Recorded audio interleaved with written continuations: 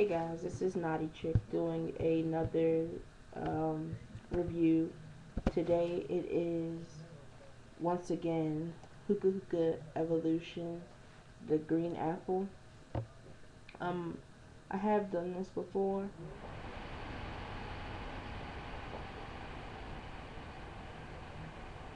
but back then my laptop was acting up, and I kind of smoked it all and got some more. Didn't think about it till today when I wanted to smoke it because I don't smoke many apple flavors.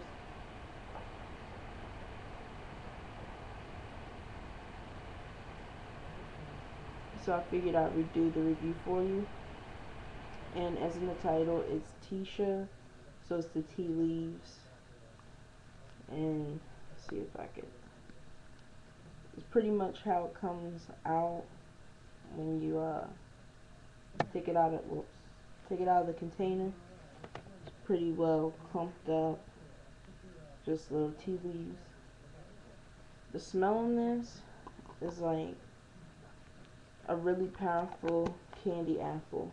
Just like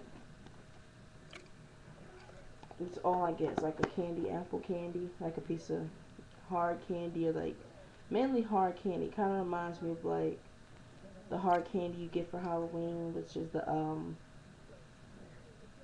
the caramel apple hard candies or lollipops. It tastes like the apple in that, like real candy-ish.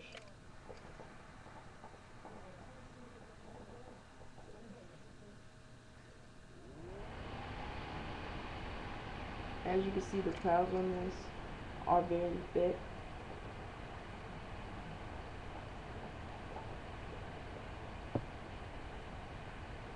It did take a little bit to get it started up and producing. Uh, I do notice when it's first starting, I have to rotate the coal a lot more frequently than I do with tobacco.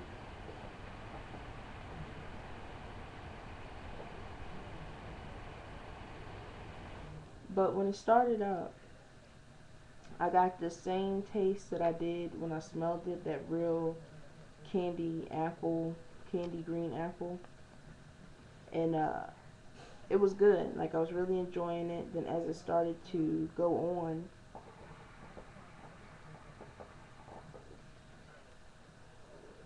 I was getting the green apple with a licorice taste to it, which I really don't care for licorice, but it's not that strong, so I don't mind.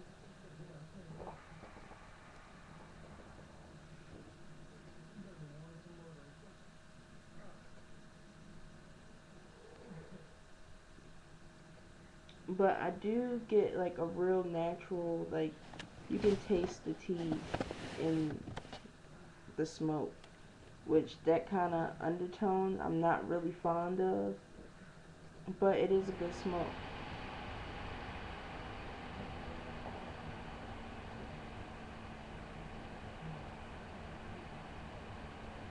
I would purchase a larger container next time. Um, when I had the t-shirts at first, I really wasn't getting, they really weren't doing it for me. So I decided to retry the flavors I already had and then move on to other flavors because I heard some other ones were good, like the mango.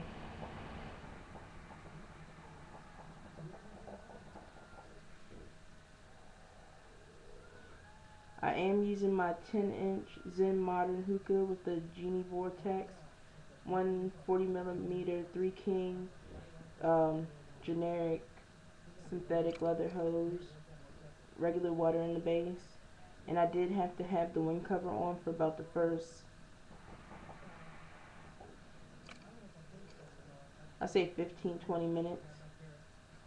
I did take it off because I was getting kind of like a burnt caramel kind of taste. So I don't know if I was overheating it, but it has evened out. I've lost that taste.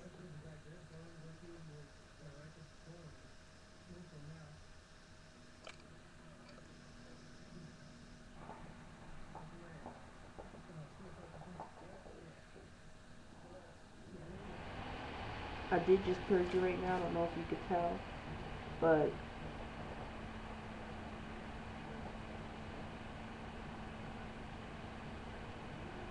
I do get a very different taste when I purge it. It goes back to that original, the way it smelled in the container taste.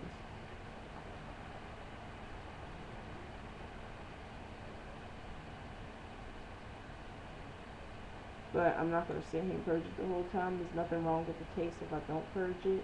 It just has that real natural, like, tea undertone. But the apple hasn't died out yet. I've been smoking for about 45 minutes. I wanted to actually get the bowl started before I did the review. But I would, if you haven't tried the Evolution line, I can say that I don't like blueberry. I did redo it. Like, I did do smoke it again. If you have seen my old video, I really don't care for it, but I'll redo it and do a review of it to let everybody know what I think, you know, again. But blueberry just wasn't my forte.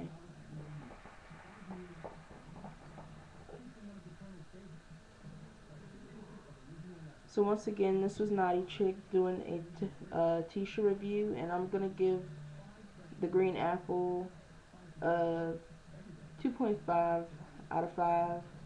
Um, I don't know if it's just me, but getting it started up the first 10-15 minutes is kind of crazy. Getting it working or getting it producing and tasting correctly. The taste really not so much as a problem. It's just getting it producing and then getting it heated up. I don't know if I'm packing it awkwardly. Did turn out a lot better this time. I did use a different packing method than when I smoked it before.